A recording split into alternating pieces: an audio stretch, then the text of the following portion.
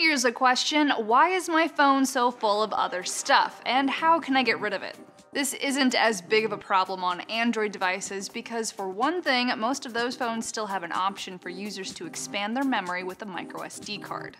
iPhones, on the other hand, have a more finite amount of space, making storage availability more of an issue.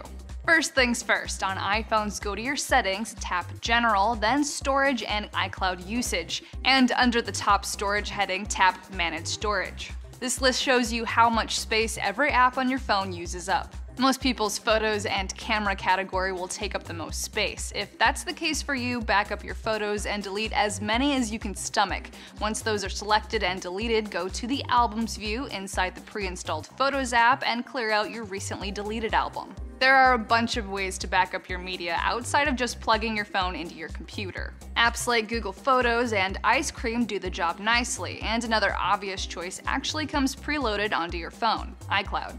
Plus, if you use iCloud and you're running iOS 9, the phone's software will actually thin the apps on your device to help free up even more space. Now back to that other stuff dilemma. Both Android and iOS build up app cache and other unnecessary files. You can delete these temporary files to make more space.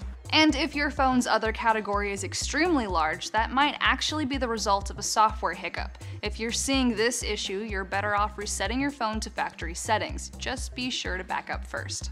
If you have a question you want to ask Newsy, leave it in the comments, tweet at us with the hashtag AskNewsy, or you can just send us an email. For Newsy, I'm Leah Becerra.